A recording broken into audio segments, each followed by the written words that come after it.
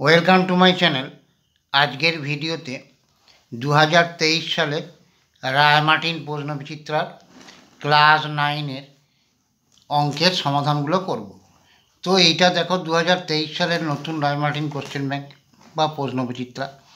তো কয়েকটা দেখবে সমাধান করে দেওয়া হয়েছে।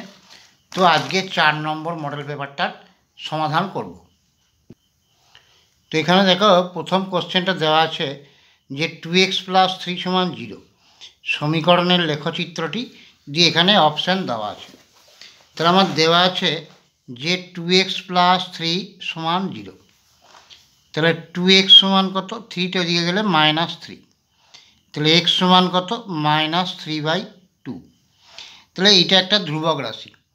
আমরা জানি যে y অক্ষের সমান্তরাল সরলরেখার সমীকরণ কি হয়, x সমান a, মানে a যেখানে একটা ধ্রুবক সংখ্যা। তাহলে এখানে x সমান এইটা দেওয়া আছে, তাহলে এটা কী হবে, y অক্ষের সমান্তরাল। তাহলে যেহেতু x এর ভ্যালুটা দেওয়া আছে একটা ধ্রুবক সংখ্যা, সেহেতু এটা y অক্ষের সমান্তরাল। এর পরের কোশ্চেনটা যে দেখো a + b, c - d R a - b, c + d বিন্দুদ্বয়ের মধ্যে দূরত্ব। তাহলে এখানে বিন্দুদ্বয়ের মধ্যে দূরত্ব সূত্র তোমরা জানো যে x1 - x2 হোল স্কয়ার। তার মানে এখানে a + b minus a - b এটার whole square plus y1 - y2, তার মানে y1 মানে এখানে c - d মাইনাস এখানে আছে c + d এইটার হোল স্কয়ার। তাহলে এটা বন্ধনী যদি খুলে দিই তাহলে কত হলো a + b minus a minus b এটার হোল স্কয়ার। তাহলে প্লাস বি আর মাইনাস বিটা, এটা প্লাস বি হয়ে যাবে, প্লাস এ আর মাইনাস এটা কেটে যাবে। তাহলে বি আর বি কত হবে 2b, আর এখানে সি - d, এখানে -c - d এটার হোল স্কয়ার। তাহলে প্লাস সি আর মাইনাস সিটা কেটে যাবে, এখানে বিটা কাটে না, এখানে প্লাস ছিল, এখানে বন্ধনটার আগে মাইনাস ছিল বলে এটা প্লাস হয়ে গেছে। তাহলে বি আর বি 2b এর হোল স্কয়ার মানে 4b², আর এখানে ডি আর ডি -2d -2d এর হোল স্কয়ার করলে 4d², -² প্লাসই হয়ে যাবে। এবার দেখ এখান থেকে যদি 4টা কমন নিই তাহলে b² + d², এটার রুট আছে। এবার দেখো 4-এর বর্গমূল কত হবে 2, আর এটা যেহেতু যোগ আকার আছে বর্গমূল হবে না, তাহলে b² + d²। তাহলে এইটাই অ্যান্সার হবে √2 × b² + d²।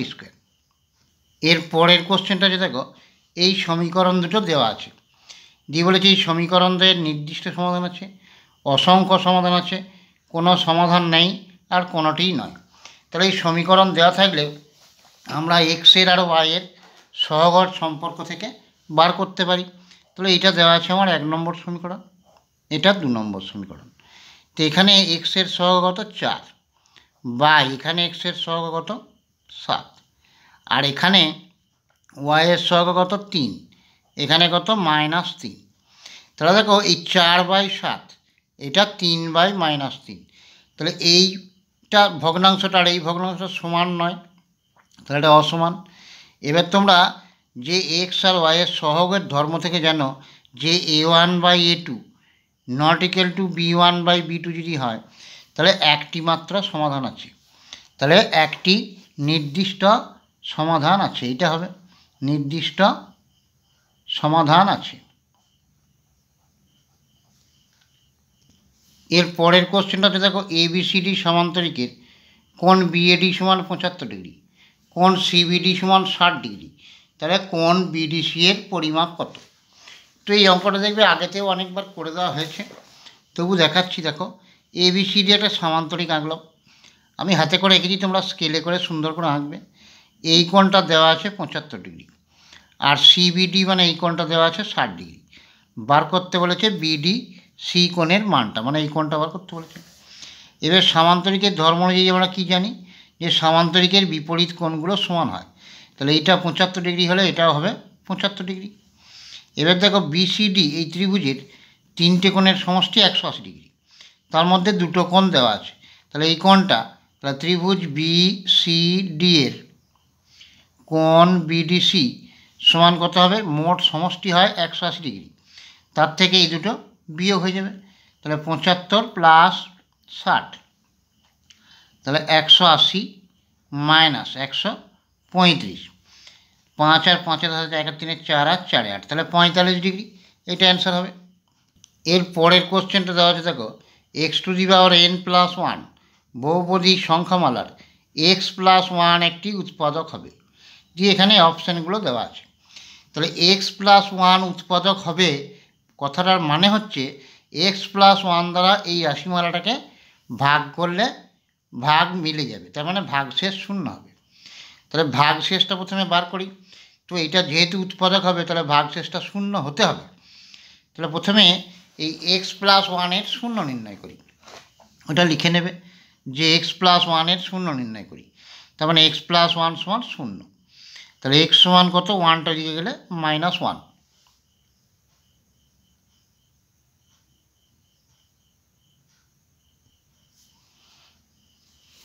এবারে আমার f(x) এইটা দেওয়া আছে x⁴n+1, তাহলে f(-1) বার করব। তাহলে x এর জায়গায় কত বসাবো, -1(n+1). এবার দেখো এইখানে আমার বলেছিল উৎপাদক হবে, তার মানে ভাগশেষটা, তার মানে এই অ্যান্সারটা বেরোতে হবে আমাকে 0। তাহলে অ্যান্সারটা যদি 0 বেরোতে হয় তাহলে আবার এই -1(n) এইটার অ্যান্সারটা -1 হতে হবে, কারণ এটা +1 আছে।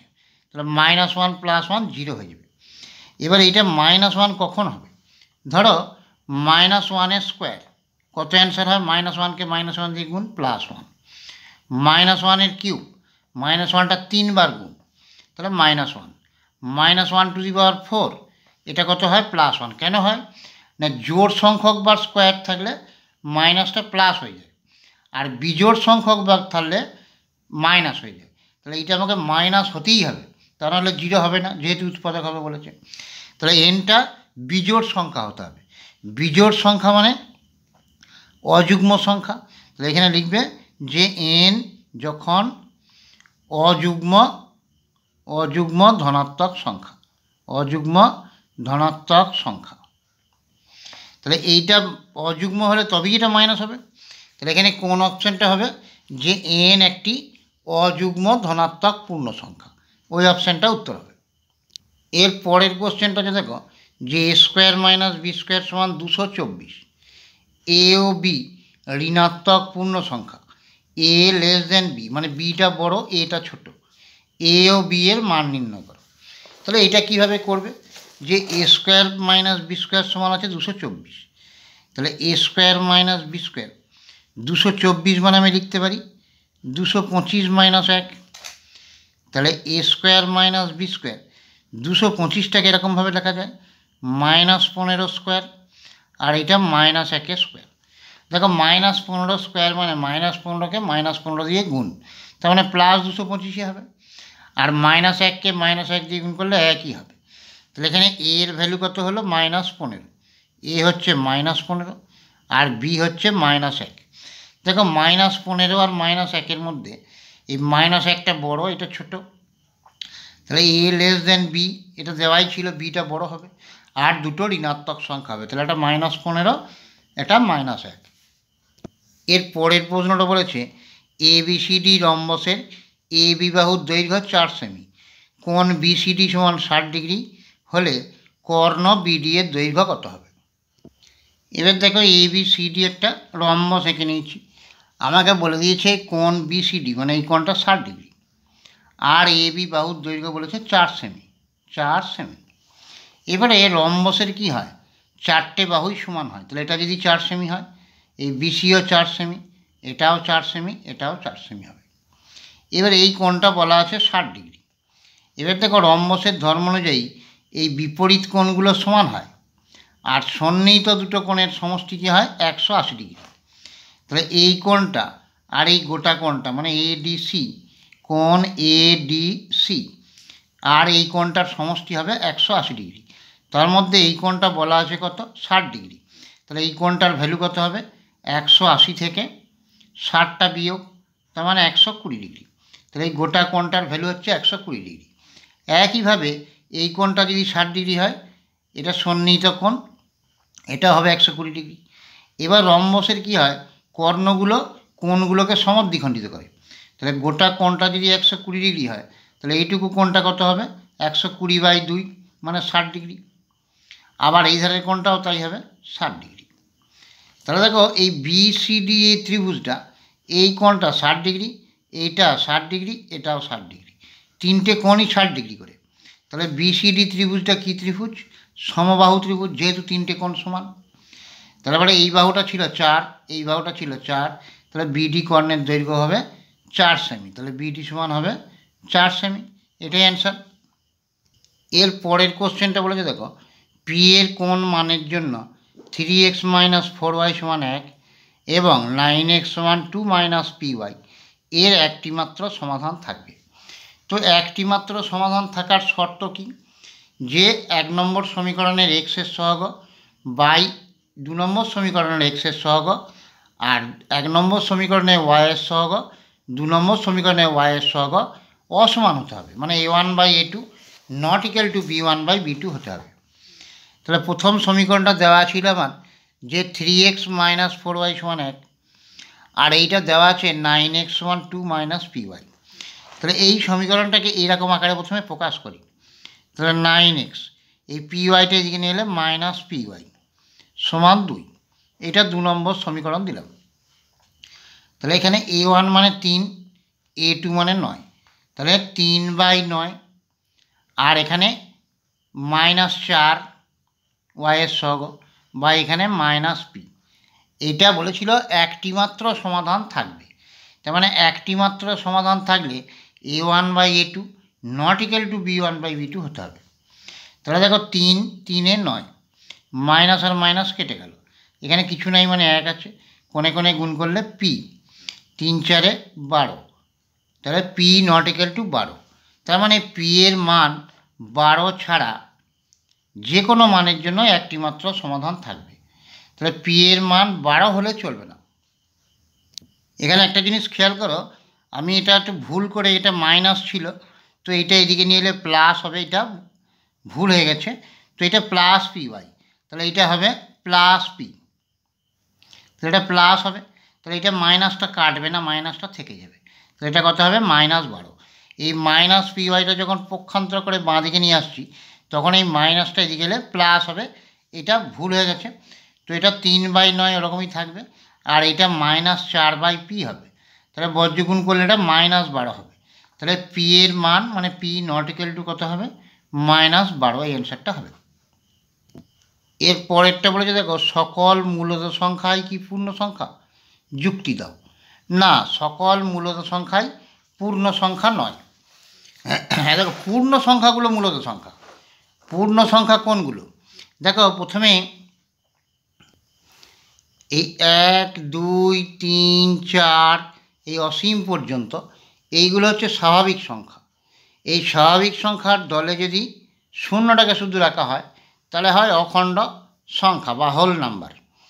এই হোল নাম্বারের দলে যদি আবার -1 -2 -3 এরকম করে অসীম পর্যন্ত নেওয়া হয়, এইগুলো হচ্ছে পূর্ণ সংখ্যার দল মানে ইন্টিজার। তো এইটা পূর্ণ সংখ্যা এইগুলো। এবারে এইগুলো সব প্লাস তার সঙ্গে এই 2-এর 3 -4-এর 5 এই ভগ্নাংশ আকারের সংখ্যাগুলো, এইগুলো নিয়ে হয় মূলদ সংখ্যা। আমাকে এখানে বলেছে সকল মূলদ সংখ্যাই পূর্ণ সংখ্যা, তাহলে এইটা 2/3 -4/5 এগুলো মূলদ সংখ্যা, কিন্তু এগুলো পূর্ণ সংখ্যা দেখো নয়। তাহলে পূর্ণ সংখ্যা হলে মূলদ সংখ্যা হবে, কিন্তু সব মূলদ সংখ্যাই পূর্ণ সংখ্যা নয়। এর পরের কোশ্চেনটা বলেছে দেখো, যে সূচকের মৌলিক নিয়মটি লেখো। সূচকের মৌলিক নিয়মটি তোমরা আশা করি সবাই জানো, যে ধরো x⁴ ইন্টু x⁴b এরকম আছে। এই যে x⁴a, এইখানে এক্সটাকে কি বলা হয়, এক্সটাকে বলা হয় বেস বা নিধান বলা হয়, আর এটাকে বলা হয় পাওয়ার বলা হয় বা ইন্ডেক্স বলা হয় বা সূচক বলা হয়।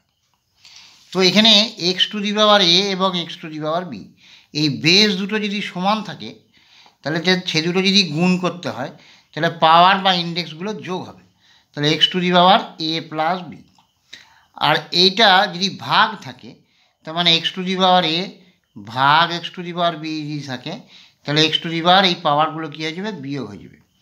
তাহলে যখন গুণ করতে বলবে বেস দুটো যদি একই থাকে তাহলে পাওয়ারগুলো যোগ হবে, আর যদি ভাগ করতে বলে তাহলে পাওয়ারগুলো বিয়োগ হবে। তো এই দুটো সূত্রই হচ্ছে সূচকের মৌলিক নিয়ম। এটা এবার দেখবে তোমাদের টেক্সট বইয়ে করে দেওয়া আছে যে সূচকের মৌলিক নিয়ম।